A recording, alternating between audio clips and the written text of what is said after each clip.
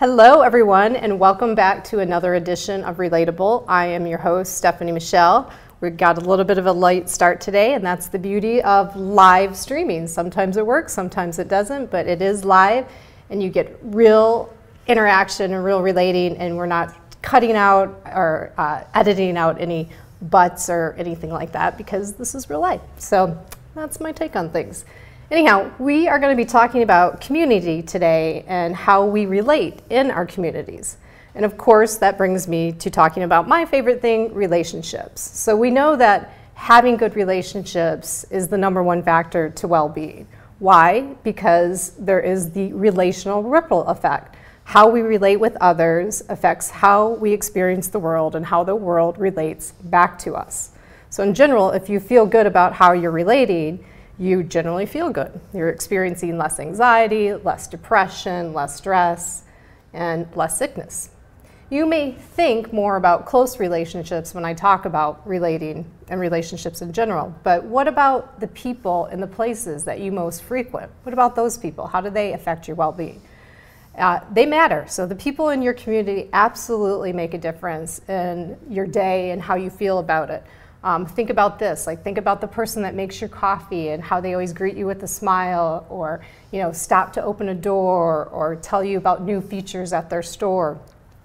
These people make a tremendous difference in how you experience the world. And this difference is the number 1 reason why I moved to downtown Los Angeles about 3 years ago. I relocated both my business and my home here.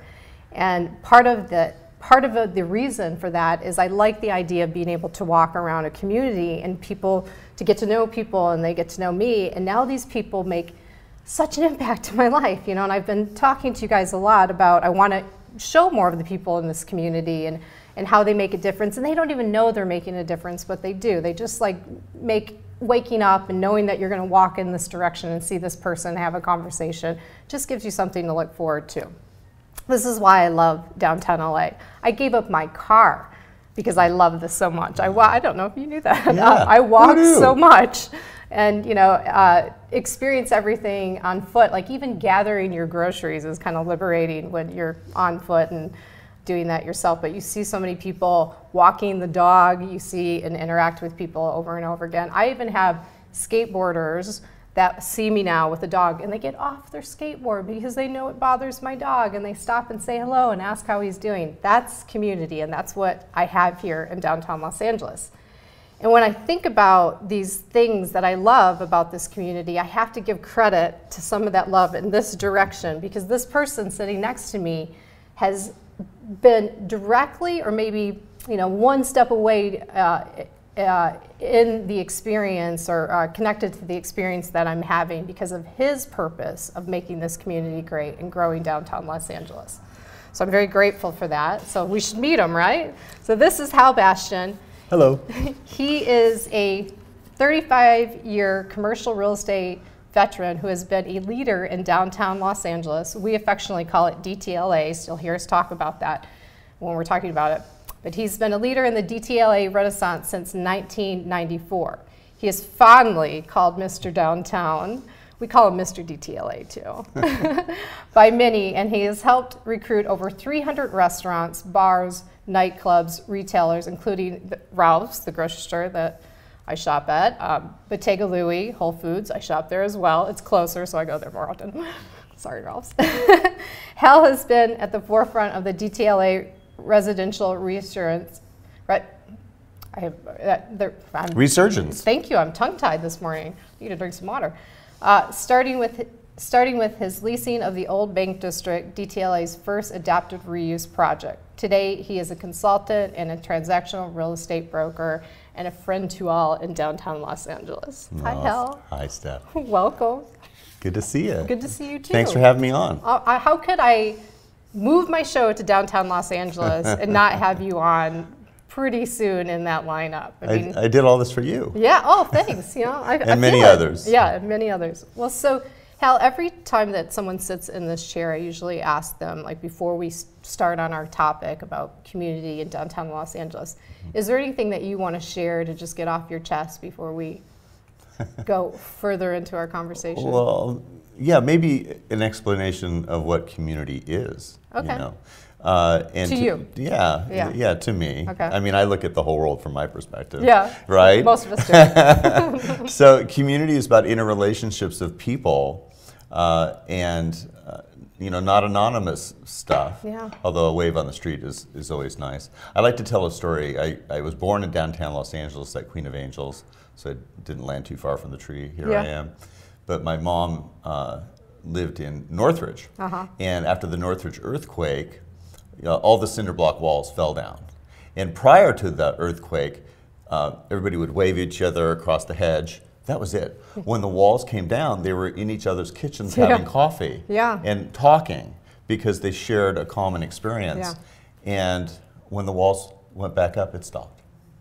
And here in downtown LA, the walls stayed down.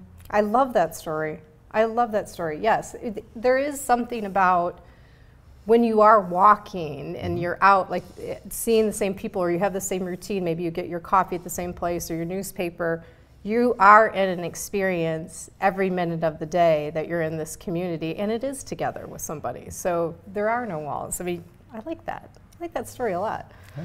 You can use it anytime. No license. I may have to and give you credit for it. All right, well tell me, so you were born not too far from downtown Los Angeles. Like, what were you like as a child? Because tell us a little bit about Hal growing up. I am an only child. Okay. And I loved being around adults more than I liked being around, kids my own age. Yeah. And so I started talking when, I was 2, and I haven't stopped. 57 and a half years. Did anybody tell you? 3 days. Did anybody tell you what your first word was? No, no one ever told me that. I'd be interested to know. It was probably hi. Yeah, yeah, I expect it was. Hey, what are you about? It might have been a question. Yeah. Tell me something about you. Well, what is a day in the life of Hal today? Like, what does your day look like? Well, they're all different. Okay. They do have certain elements that are the same. I mean, when I get up in the morning, there's a certain ritual that I do in the house. And, I go in the bathroom, I put on my shaving cream, I come back, I make the bed, and then I go back and shave. It makes sense, right?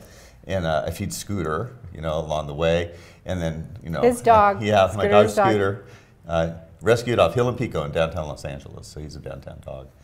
And I do things, and then I go get sober in the morning, and I do that. In fact, I go to Subway and to get coffee. $1.69 versus $5. I'll buy $5 coffees once in a while, but I drink Folger, so so I go in, and before I'm to the counter, the coffee is there waiting for me, and it's very interesting because there's the same cast of characters every morning at 7, 10, and that's its own sense of community. Absolutely. Yeah. That's pretty amazing.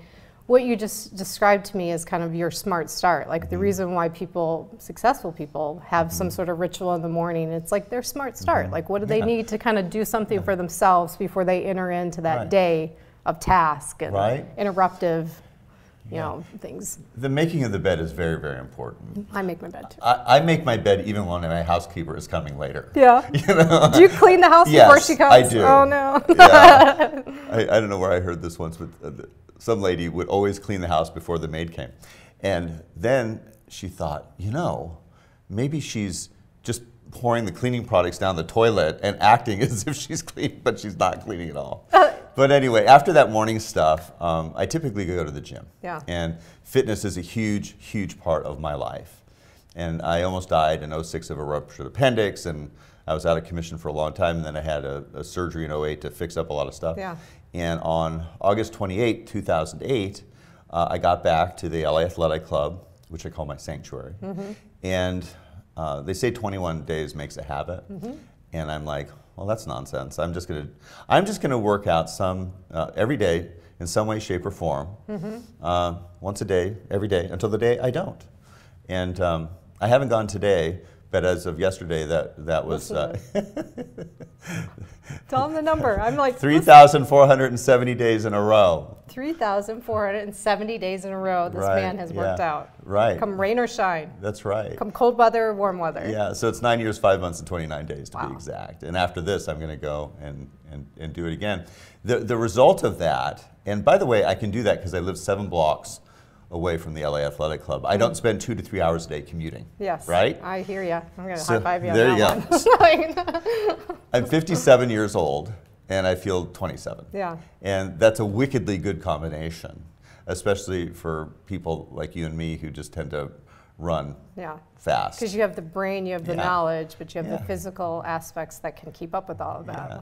So often I'll be on the life cycle reading the paper. So I'm multitasking, right? I'm sitting on that thing for 40 minutes and sweating and reading the paper.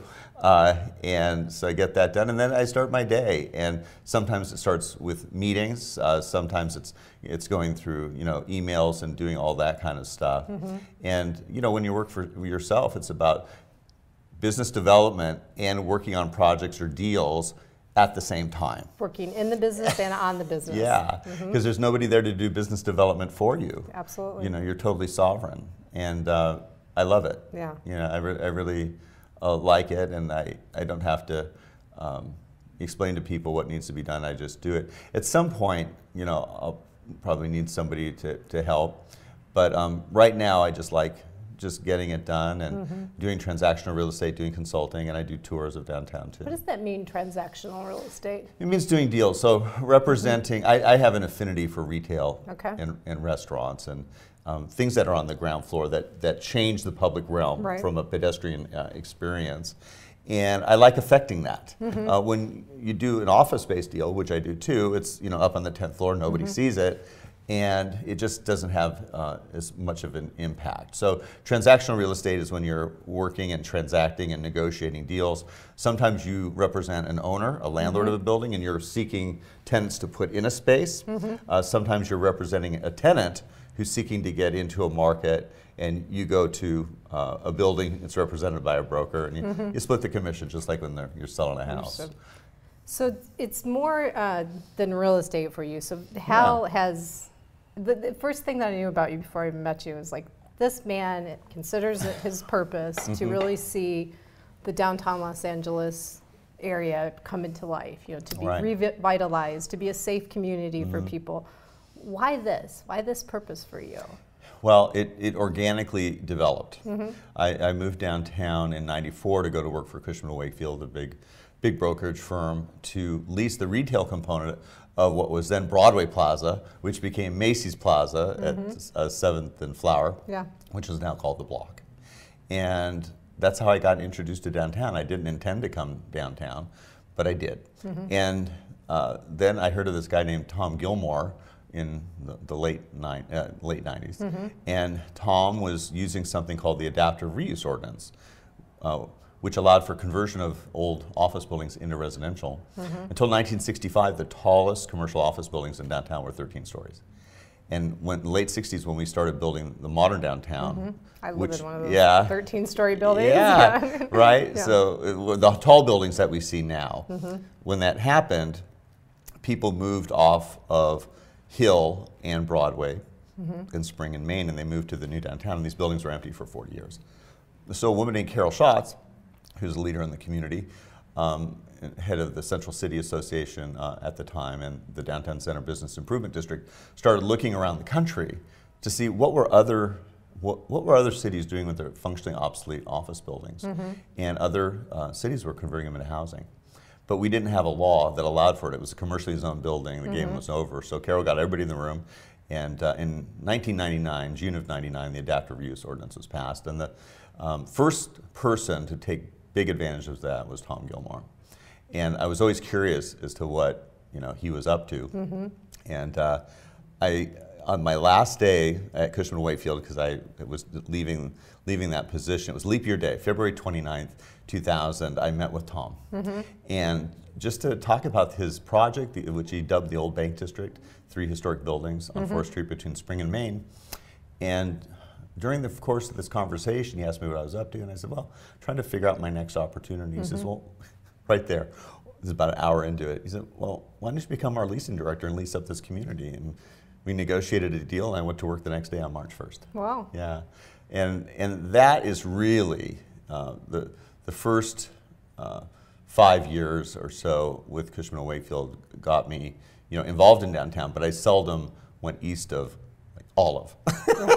I didn't even know this area existed. Yeah. And then when I started working for Tom, I got exposure to this. And then Carol called me a couple years into it and said, hey, you've done a great job of building this community, and we'd like you to do it over and over again. So that's how it happened. But the key element of going to work for Tom Gilmore and his partner, Jerry, a lady, Jerry Peroni, was that we introduced being dog friendly to downtown. In any city, it's hard to have a dog or a cat and have landlords accept you because there's wear and tear and there's pee and poop and there's all those things. But we had knocked down all the walls on these office floors, and we'd taken up the carpeting and the linoleum and the glue, and it was just down to concrete. And these were loft-style apartments, meaning there was one room and the bathroom. And we had sealed it with epoxy.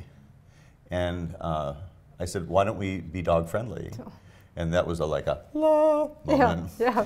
And at the end of the day, I leased 230 apartments to 350 people with 150 dogs. Yes. And that's when it started. Yeah. And my dog Buddy, the golden retriever, was a big part of that. And it changed the world because talking about community, now people were on the street. Before, we had people shooting up in front of our buildings, and which is its own tragedy in another show. But when people started coming by, it wasn't comfortable. So unfortunately, they were still shooting up, but they were a street over. Yeah. People were talking to each other. Oftentimes, we knew each other by our dog's name, but not our names. That happens a lot. Yeah. You're Deetsy's mom, right? Yeah. So 18 years later, dogs are everywhere in downtown, and that helps to create the community that we're talking about. And people who have dogs in their life are loving people. I mean, they're experiencing unconditional love at every day on the hour. So that's why I'm single. Yeah. Oh yeah. Nobody can beat with a dog. Yeah. Nobody can. I might resemble a little of that remark as well. Oops. Well, so speaking of dogs, one of my favorite events in downtown Los Angeles is an event for dogs that you happen to start. Yeah. Talk about that event. Well, it's interesting. In the '94 earthquake, we keep going back to '94. The cathedral, St. Viviana, was damaged. It was red tagged, and the cardinal wanted to tear it down and rebuild. The conservation community did not.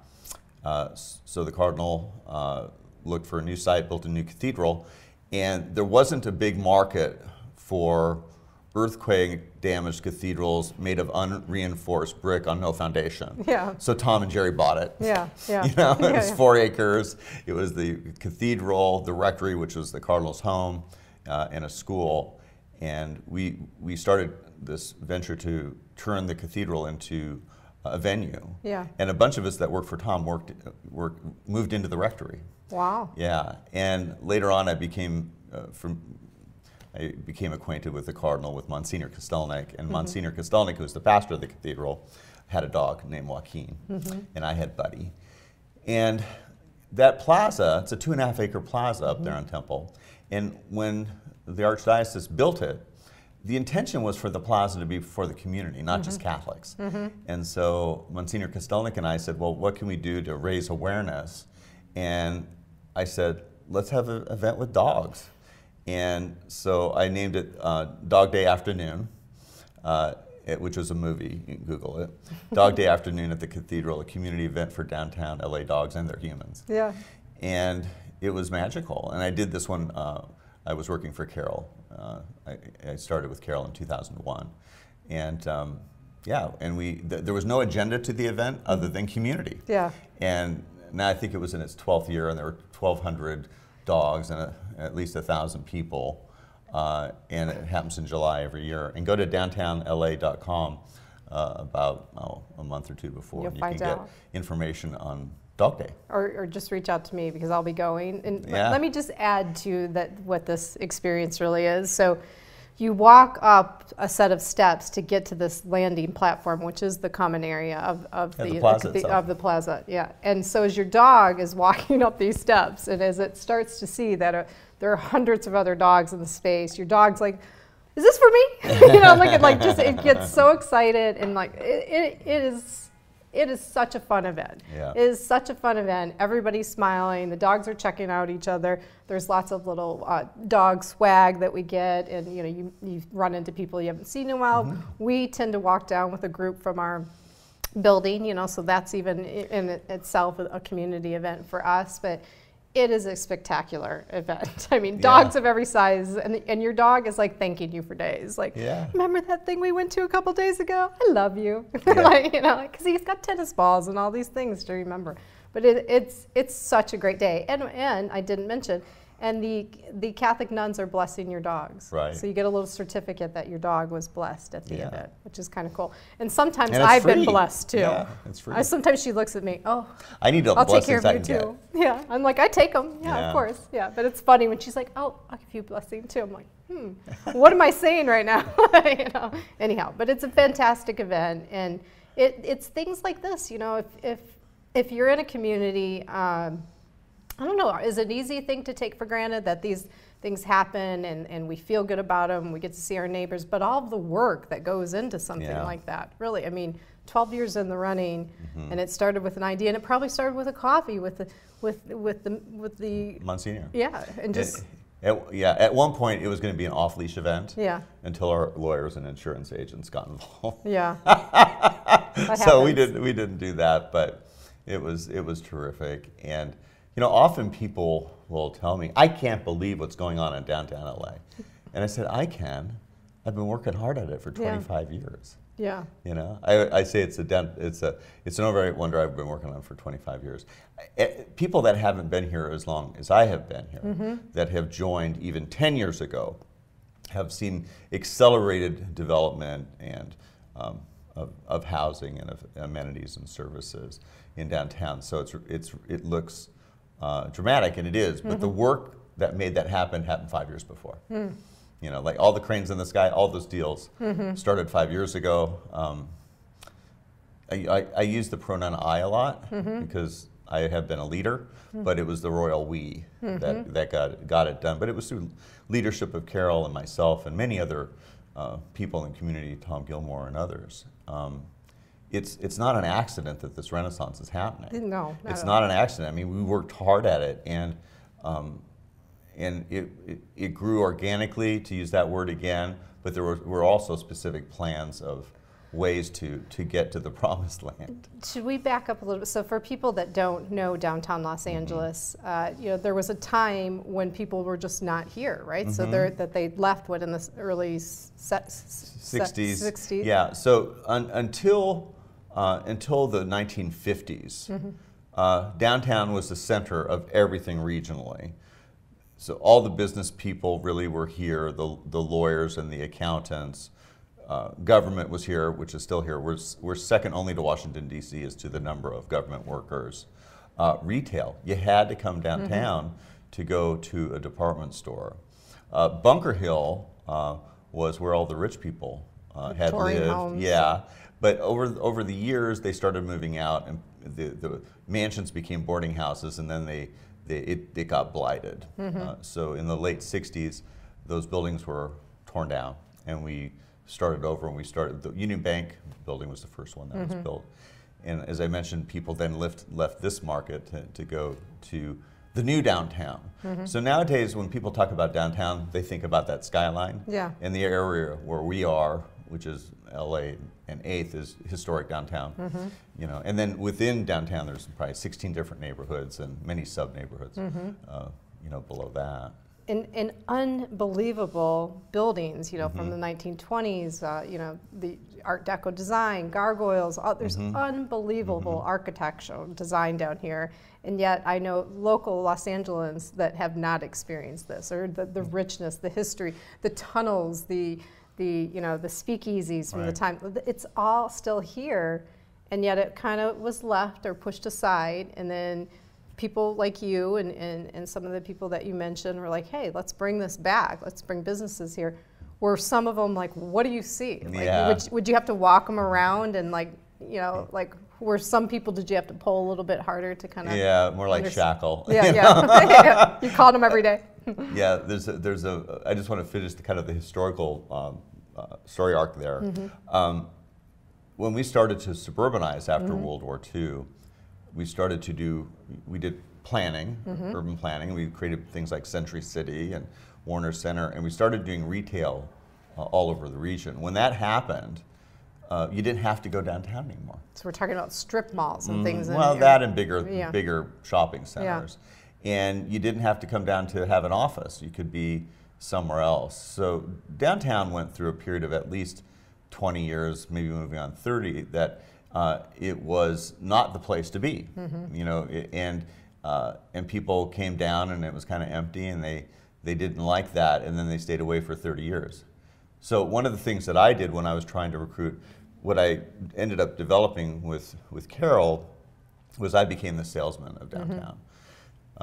And I helped to recruit office tenants, retail tenants, restaurants, bars, nightclubs, to get people to invest money called equity, or lend money called debt, developers to build the buildings, and then people to move into them. For 12 years I gave, when I was with the bid, I gave housing tours. I created the housing tours and took people around for about 4 hours to show them what was happening. Yeah. And the way that I started those tours is I said, every bad thing you've ever heard about downtown LA is true. 20 years ago. You know, and when a salesman, you know, opens up and tells the truth, amazing things happen. Yeah. And so for instance, Ralph's grocery store. Mr. Ralph started his first grocery store here in downtown Los Angeles at the southwest corner of Spring and 6th. That's where he started. He was a stonemason. He had an accident, he lost his arm, and he became a grocer. Where the Wilshire Grand, our tallest building is now, was the last Ralph's that got torn down before the other, I think it was the Statler Hilton, was built. And in 1924, 100,000 people lived downtown. When I got here, 18,000 people lived downtown. And now it's up to about 70,000. But we knew that if we were to continue this downtown residential rebirth, we had to have the same amenities and services that other neighborhoods had. So we went to Ralph's and we told them our story, and we said, you know, we want you to open a Ralph's in downtown LA. And they said, that's nice, you're going to get the experience of wanting because we're not coming. Oh my God. So we got together and we said, well, how do we deal with this? And we did a demographic survey, just a grassroots demographic survey that we publicized, and we started getting data and input about who was living here and who was in the office buildings. And it turned out downtown was a pretty affluent place. And downtown has diversity. It's the poorest of the poor and the worst homeless population in America, and the richest of the rich are here. And they all eat. They all need to eat food. And Ralph's eventually said yes to us, and they said, okay, we're going to bring you food for less. And we're like, well, we work 12 hours a day and we really don't want to bag our own groceries. And then we did another study, and they bypassed Ralph's and went to Ralph's Fresh Fare. And that opened 10.5 years ago. Does $1 million a week in sales. It's one of the highest grossing stores in the region. Certainly. So they send you a big thank you basket. Well, at the holidays, that's really, right? yeah, everybody sent me a percentage point on that deal. But 2 years in, my joke is if I had a ring, they'd kiss it, you know? And about 2 years into it, this is about community as well. Ralph's came to me and said, we're so excited to be with you in downtown LA, and you know, thank you. We'd like to give back, and what can we do? And I said, well, thought about it for a minute. I said, we have a lot of empty tree wells. Buy some trees. So they bought us 25 trees that were quite mature. Yeah. And then I organized about 75 volunteers, and the LA Conservation Corps taught us how to plant trees. I planted 2 jacaranda trees on the north side of 9th Street, just east of the pantry. And then I also, I have pictures showing I dug the hole. We believed you. But not in my Brooks Brothers. Not in my Brooks Brothers suit. And I know all that working out. That didn't come off. Yeah, well, I hadn't really done that then. And then I planted a jacaranda tree at the southwest corner of 7th and Olive by the 7-Eleven. It was 10 feet tall when I planted it 8 years ago. Now it's 40 feet tall.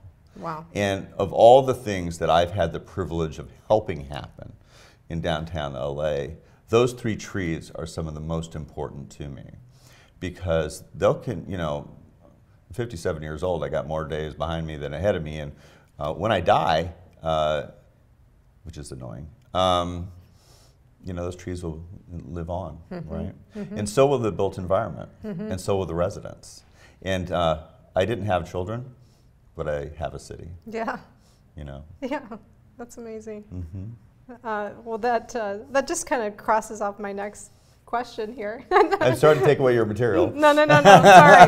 This is why it's live. This is real. You know, I talk about this real. being fuel. Right. Like being able to sit with someone and learn something new and see what inspires them and motivates them. So, however it happens, it's still fuel and meaningful. Yeah. So my next question was, will it always be downtown LA for you? Yeah, I think, I'll drop dead doing an interview or giving a tour. I think that's what will happen. At the end of the day, I'm a storyteller. And I'm a real estate guy, but I'm a storyteller. When I started with Tom Gilmore, that neighborhood, as I said, was extraordinarily rough. And it daunted me a bit. And when I started taking people through, everything was empty. The ground floor didn't have anything. And I said, yeah, we're gonna have a market here, and we're gonna have a restaurant here, and we're gonna have a dry cleaner here, we're gonna have a cobbler here, and it turned out people wanted to move into this loft style product because it didn't exist anywhere else. Yeah, that's why I'm here. But I could not recruit any of those tenants that I just iterated. So we opened a restaurant ourselves. Tom opened a restaurant called Pete's in the San Fernando building at the southeast corner of 4th and Main. And that kind of started it. And then I told people about what could happen, what could come. And eventually I got some victims that believed me. And then they opened and they were successful. So I went from talking about what could be until somebody not only bit, but I took them into the boat, right? And then they were successful. And now it wasn't just this dream that I had, but it did start as a dream. Yeah. I often say that, I don't know psychically what's around the corner. I know because I'm planning to create it myself around the corner. And that's what we've done in downtown LA. It was a place that nobody wanted to go. Everything that I've done in my career, I've been told I couldn't do. And that just winds me up. Can relate to that. Yeah. That winds me up, and I'm just getting started. I'm 25 years into it, and there's so much more that we all can do to build a greater downtown, and that includes a lot of things. Right now, we have publicly subsidized housing in downtown, and there's a line from here to Miami for that. Then we have very expensive housing that's being developed in downtown, and it's not expensive because we have greedy, developers. It takes 4 to 7 years from the time you buy the dirt to the time you get your first dollar, and it's very expensive to build. Yeah. And so it's expensive in downtown for condos, or apartments. And so there's, I don't know what the number is, 80 to 85% of people can't afford to live here, and that's a problem. So we're looking to start developing micro units, which are very small, where the only thing you'll do in this very small apartment is sleep, take a shower, go potty, microwave something. If you're lucky, have a date. I like to say, and you're gonna live your life in the public realm like you do in other cities, whether it's Tokyo, Mexico City, or New York. And we can do it, and that'll rationalize pricing so that more people can afford to live here. Projects in the works already, or this is the public policy is happening now to make it easier to do. Okay. The secret behind the adaptive reuse ordinance is because of the way it was written. If a developer bought a building, they knew they could convert it. When you do what we call ground up development, it's a lot longer process. You have to do something called entitlements and go through the city and public benefits because the community wants something, and it takes a long time. So the idea on micro units is to say, here's the rules, here's the box. You got to fit in this box, and if you do, kumbaya. And that will allow a lot more people to live in downtown. Great. So it's all about, downtown is about diversity, you know? Yeah, that's what makes it special. You know, there's challenge in diversity, there's opportunity in diversity, you know, keeps you on your toes, I think. Yeah. The pink elephant in the room for all of us is mental illness and homelessness. Yes. And it has always been here. 100 years ago, it was here. But we, as a matter of public policy, to use that term again, when everybody moved out of downtown, people vote where they live. So really starting in the 60s, when we started developing services and missions, and any kind of service for people that were alcoholics or you know, drug addicts or mentally ill, and a lot of times they're all combined.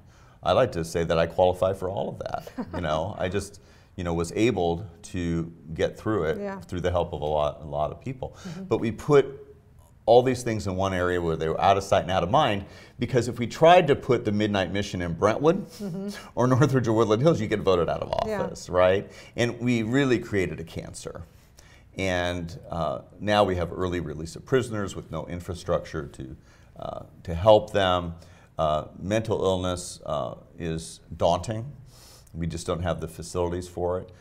We literally, you know, have people dying in the streets, you know, while these ivory towers are being built. And we got to fix it. It's a human rights crisis of unparalleled proportions. And we're starting to see good things happen. There's been housing bonds. There have been a 1/4-cent sales tax by the county. But we need to regionalize care in the 88 cities in the county of Los Angeles and not have most of it concentrated here. Homelessness is occurring throughout, you know, the nation. Yeah. And we just haven't come up with a way to handle it. But you could build all the housing in the world, and if you go to someone and they refuse your help, the game's over. Yeah. Even though they're really not qualified to make that decision. And there's been a series of federal lawsuits that kind of have enabled this. And you know, I believe in people's civil rights. The ACLU has been very involved with this. But an unintended consequence of these rights is to enable people to kill themselves. As surely as jumping off US Bank Tower or jumping in front of a bus, it's just happening slowly. And we need to do a better job of taking care of them. But nobody knows quite how to do it, because it's been going on for 50, 60 years. So I'm staying in the community to incrementally help in any way that I can to, you know, get one person off the street. But this whole renaissance that we have is not invincible, and so we need to take care of people and move forward. And people is everybody. Everybody. People is not just the new people that are moving down here. It's people that are on Skid Row, or the ones that say they don't want help. I mean, I experience this quite a bit. Like, we see the same people on the street, and they refuse help. You know, not everybody, but there are people that refuse help. Many. Yeah. And you know, there's a number of dreams that I have going forward of things that I want to accomplish. Just reading my questions at a time? I'm sorry. I'm doing a monologue rather than, I'm going to be quiet now. No, I love it. I anticipate these questions. Ask your question. Ask me a question. And maybe during the last 10 minutes, you'll let me go crazy. I don't know. No, I want to talk about that. What is it? So we know that there's challenges. I mean, there's massive amounts of growth going down here, and then there are challenges that we're facing with that. So what does the DTLA of your dreams look like? You know, what still needs to happen? What projects do you want to see happen down here that haven't? Yeah, that haven't happened yet. Yeah. Schools.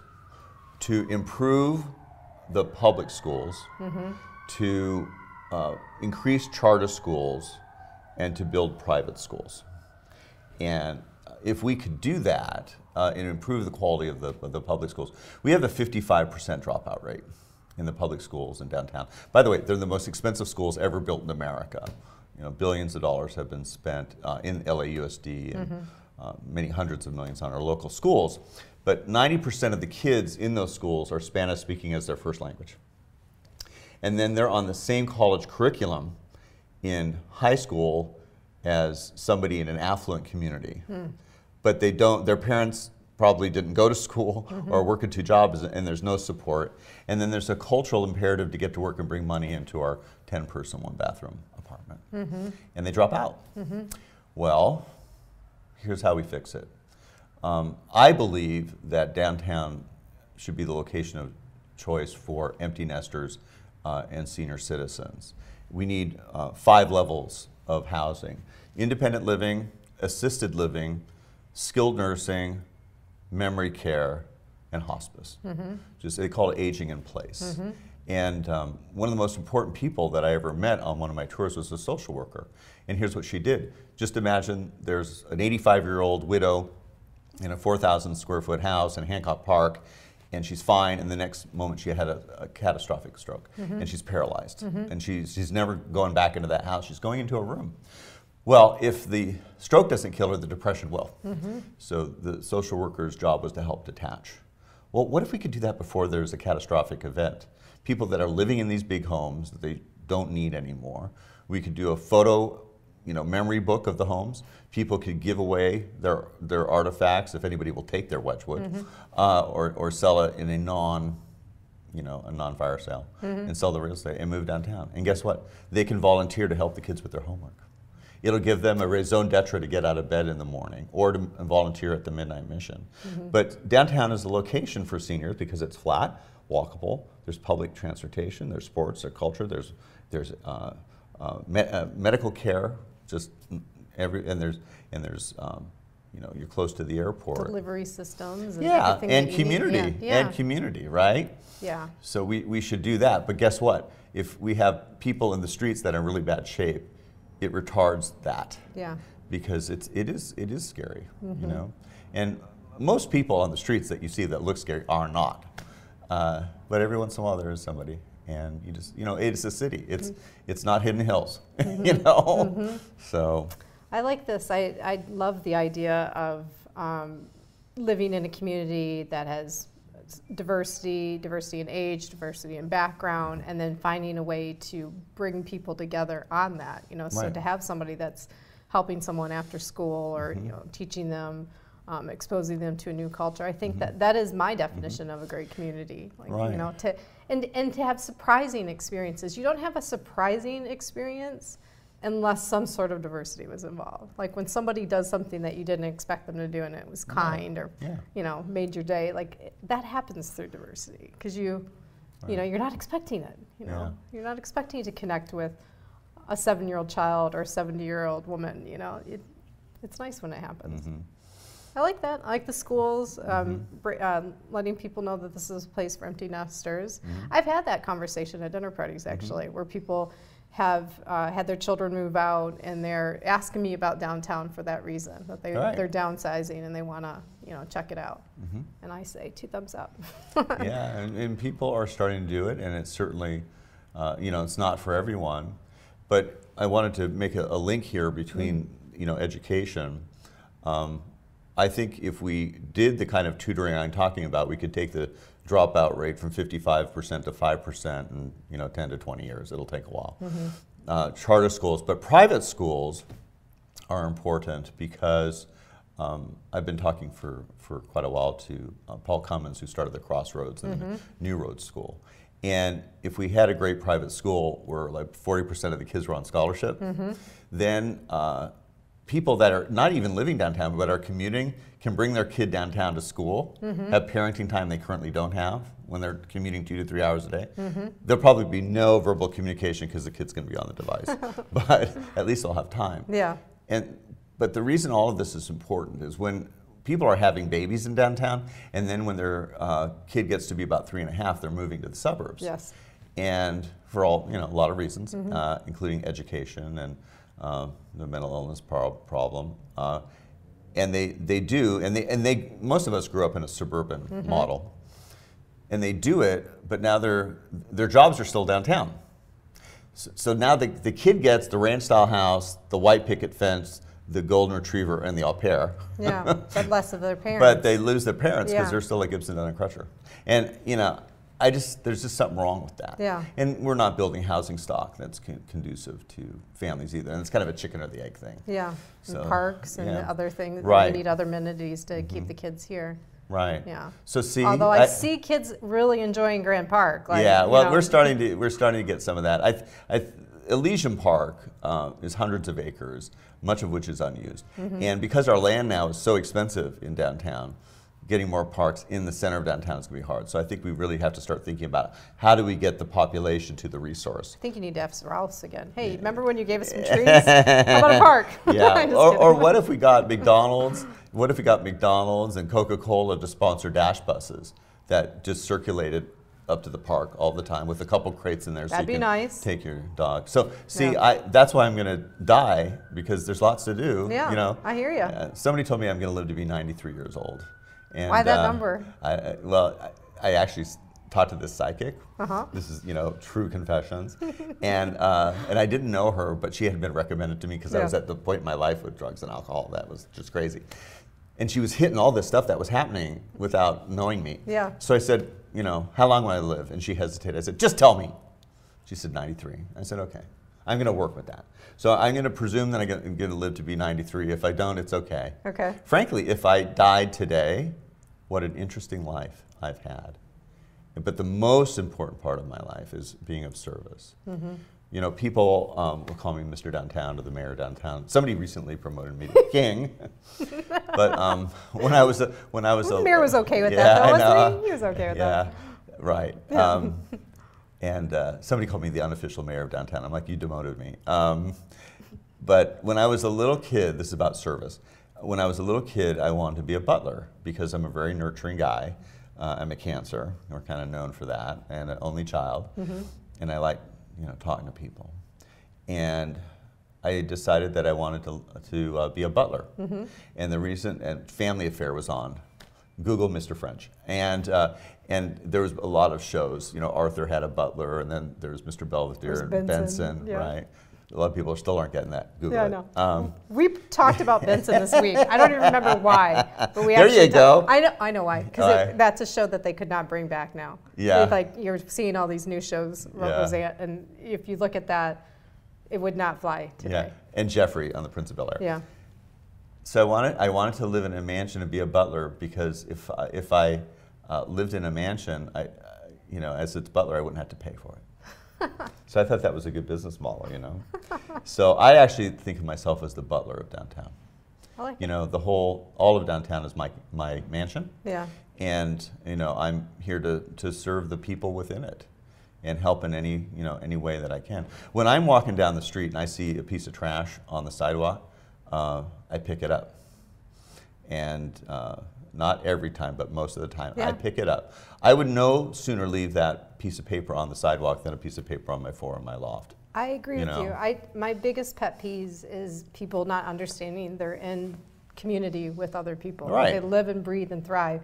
And I experience less of it here, but still occasionally experience it. Yeah. Like, I'm a dog owner, you're a dog owner. It's just the worst thing to see somebody not clean up after their dog because you know that you do that and you're supposed to do that. And it's like, how do you not know? This is our shared space. Right. This is our shared space. So I take pride in this space too. It's my community. Yeah. Making sure, noticing that someone's 6 steps behind you and you're about to enter in an elevator and you hold the elevator for them. Right. Although I got to tell you something about courtesy. Yeah. Oh, I want to tell you one thing about picking up that trash. Okay. I do, wash my hands when I get to wherever I'm going. Well, we assume that. Because he shakes a lot of hands. People are like, I shook Hal's hand yesterday. And if it's icky trash, I call the bid and they do it. Yeah. So that's, that's what happens. Yeah. with that. So courtesy, you're going to say something? Yeah, courtesy. And this happens to, I don't want to alienate any millennials that might be watching this, but there's just kind of a different sense of courtesy between generations. And I'm sure the generation before me said the same thing about us baby boomers. But like, I'll hold the door for somebody and they'll just walk through right by me and they won't nod at me or say, you know, thanks. Yeah. Nothing. Yeah. And similarly, they'll like cut me off and they won't turn to say, excuse me, they just keep walking. Yeah. And I find that, you know, but you know, expectations are the seeds of resentment. I try to, you know, not make it a generational thing, and I blame the phone more. I blame the technology hacking your brain, and like everybody's wired. This is more important. Yeah, when they're crossing the street. Yeah, and I've literally saved people's lives because they've stepped out and like, hey, look up, Right. you know. Or I've done the same thing. But they're irritated because they're bumping into you, and I don't find it's a generational thing, even though there's a lean towards millennials. But I think it's more your brain's being hacked and you're not aware of it. Like you're really, when this thing becomes more important than this thing, there is a problem. Because I'm telling you, I said it at the top of the hour, that how you relate with others makes or breaks your day. Right. And that's you, that's your world. You're in control of that. And if you stop to understand that you're in community with other people and smile, you would feel better about how your position in the world. It's very simple math. Right. You do better, you feel better. Exactly. You know, you wouldn't step in front of a bus and you shouldn't be looking at your phone when you're crossing a street. No. No. It's just silly. It's very silly. And it used to upset me all the time, except it became so prevalent. My attitude is, you know, it's Darwinian. It's like, I don't want that gene pool of stupidity being, you know, put forward. Yeah. That's how I've rationalized. I don't really feel that way.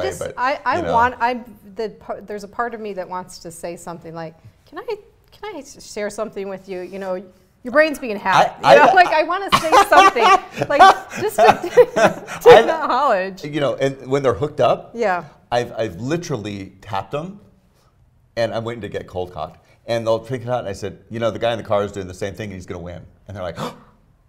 So that's a good one. I want to tell your viewers a true story Okay. that does not end well, which is related to this. Okay. A friend of mine was in Santa Monica. No, it's you know, it'll save your life. So a friend of mine was in Santa Monica, and he was sitting eating in a restaurant, and this woman was walking along at full tilt, and she walked into a pole, and she fell, she hit her head, hit her brainstem, and she died right there on the spot. And that wasn't even in an intersection. Now, mind you, I am guilty of everything I'm talking about at one point or another. So what do they say? One finger at them, three at me. Yeah. But I'm becoming aware of it, not doing it. Yeah. You know, more. The best recommendation I have on this is just turn your alerts off on your phone. Right. You know, when you start to find yourself experiencing the world again and not just the phone, you won't go back to that. Right. You won't go back to that. Well, because all of this, isn't it funny that through, we call it social media, through Facebook, et cetera, we do build some community through this machine. My mom was able to find all kinds of childhood friends with it and then call them up and talk. One of the things that I find, though, is, you know, I spend quite a bit of time looking at, you know, a Facebook feed or looking at Instagram or something else, and I'm aware of what my friends are doing. And I have the incorrect incorrect impression that I'm having a relationship with them. Yeah. What I'm really being is a voyeur.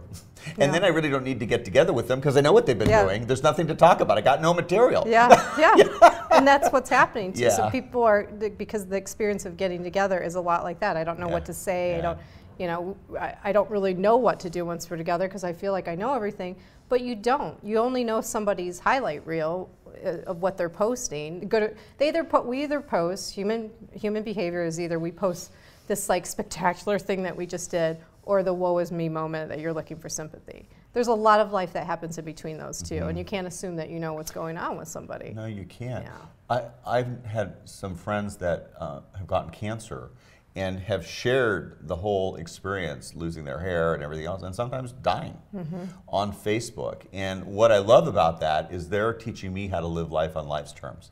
That, you know, we all owe them a debt, and you know, sometimes thankfully they recover. But whether it's illness or anything else, when people share things that other people can use, I think it's good.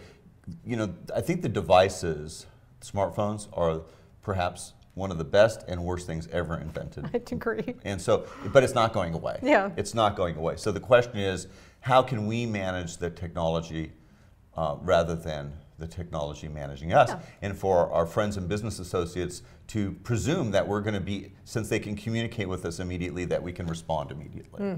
And I like this idea of turning off the alerts and focusing on, you know, what's before you, so you can kind of get in a groove. Yeah, and you, of course, when you do that, you communicate to people. You know, you tell your colleagues and your friends that they're off. So don't expect to get a text back from me right away. That's not what I'm doing. I'm trying to be more in the now and be present with the person that's in front of me. And if I have those alerts on, that's not going to happen. You're going to be reacting to it all the time. So, yeah, but you have to communicate that when you make that decision. Right. So we are closely running out of time here. Oh, no. Yeah, so it's gone fast. It has gone fast. We could talk about so many things. I could have you on, and there's so many things we could talk about. But I'm going to skip right to the last thing that we do on the show, which is called Heartswell. And what it is an opportunity for you to acknowledge, give a tribute, just acknowledge a person that has made a meaningful impact in your life that deserves a shout out. And the reason, and it could be one or two or a group, you know, it could be several. But the reason that I ask everybody to do this is to show that, you know, this is an important part of relating to, like to acknowledge people and compliment them and let them know that they've showed up in a way that's been meaningful to you. And I hope by doing this that other people pick up the phone and call somebody and do this in person. And, you know, we all raise the level of compassion together by doing it. We just taking the time to slow down and go, you mean something to me and you need to hear it. Right. So does someone come to mind? Well, a couple. Okay. You know, so one would be Tom Gilmore. Okay. And Ed Rosenthal, who introduced me to him. Ed had sold all the buildings to Tom. And I had called Tom like 9 times and he wouldn't return my call. And I said, Ed, can you get him to return my call? And he did. And then you know, Tom took the call, he took the meeting, and if Ed hadn't done that, I wouldn't be sitting here with you. So Tom and leasing and creating community there because of Ed was important. And then when Carol Schatz called me, I said, Tom, what do I do? He says, you got to take it. So everybody has been my mentor in my life, but I spent 13 years with Carol, and you know, she suffers nothing less than excellence. So, you know, you learn how to get things done and stay a step ahead, which is very difficult with Carol, and to perform or create new events. We also created a Halloween party for downtown kids. You know, so it's really nice when you leave an organization and, you know, the dog day is still going on, the tours are still going on, the Halloween party's still going on, because it's not about me. Yeah. You know, it's about the community. So I think Tom and Carol, you know, have been critical. And, you know, 3.5 years ago, I went out on my own to do all kinds of things. But without that training, I couldn't have done it. So hats off to Carol and Tom. That's awesome. What comes up for me when you share that is just the reminder for people to see that you're never alone. This myth of independence is a myth. You know, if someone might see you on the street and you're by yourself and they're like, oh, that's Hal, that's Mr. Downtown. But what you just shared is like there were certain situations with certain people that seeded your legacy, your growth, your opportunity to contribute to this community in a meaningful way. And without those people in those moments, this wouldn't happen. That's right. And during the course of it, I've met 14,000 people. Yeah. You know, I say I have 14,000 friends. And you know, when I walk the streets of downtown, I'll often get stopped and to say hello, and they're very familiar with, you know, who I am. Yeah. Sometimes I'm like, hi, how are you? It's good to see you. Because you always say good to see you. It's good to see you. You know, the worst thing is saying, like, do you remember me? Do you remember my name? You know, they ask you a direct question, and you just say no. No. Yeah, I'm sorry. I said, you know what? You're memorable, but my memory is not. That's a nice line. That's a really nice line. That's another one you can use with no license. Yes, yeah. I like it. I will use it. Yeah. Well, this has been delightful. I hope so. Absolutely delightful.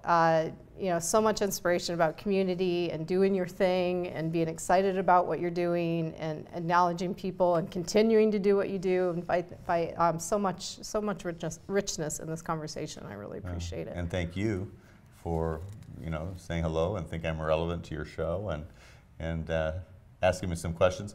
And I'm sorry that I asked some of your questions without. That's all right. Monologue.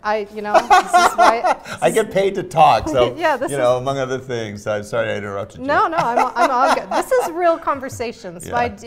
I never wanted to do an edited show. Yeah. This is what it's like. This is real, and all of the ums, buts, whatever. You know, I like it. It's fine. Okay. It's real. So, thank you for being here today. You can learn more about Hal Bastian and his work at halbastian.com and at Hal Bastian DTLA on Instagram and Facebook. And I'm sure you can find him on LinkedIn as well. Yeah. Yeah. And if you look up Hal Bastian on YouTube, you can see 46 episodes of little videos that I do with Ryan Morris, who used to produce for Huell Hauser. Nice. And you'll learn more about downtown. So people watching that are not in Los Angeles, you'll actually see why I'm so excited about this, why I changed everything about my life to move here 3 years ago, and why he's devoted his life to downtown. So watch those videos and you'll learn about the community that we love. Yeah, join us in our journey. Join us in our journey. And that does bring us to the end of the show. Next week, you're going to love this. So, author of Assholes, A Theory with Aaron James. He's a professor that wrote a book on dealing with assholes. Wow. I know. I can't wait to ask. My strategy is I just don't deal with them. Yeah, I know. I can't. There's so many questions I have for him. watch. Yeah, I'm really excited about that. So he will be our guest next week. You know, the social challenge of the week, I think, is just look in your local community and see how you can get involved. And if that's not your thing, if you feel like you have so little time, just acknowledge the people that are in your community. Take the time to go, you know what, I really like how you make my coffee. Thank you. Thank you for always having a smile, for doing this. You know, thank you for being here in this place every time that I need something. You know, acknowledge people in a way that it takes you a moment to actually look in their eyes and say thank you and say something meaningful. So and ask them their name. And yeah, and if you don't know their name, of course, yeah. If you don't know their name, ask their name. That'd be great. So let me know if you take the social challenge. You can reach out to me on Twitter at LoveMoreNow or Instagram Relate with Steph. The archives of the show will be on stephaniemichele.com by Thursday of this week. And as always, I just want to encourage people to relate with more curiosity. You know, think about what that means, but just put a little more curiosity in the way that you're relating. And we'll see you next week. Bye. Bye.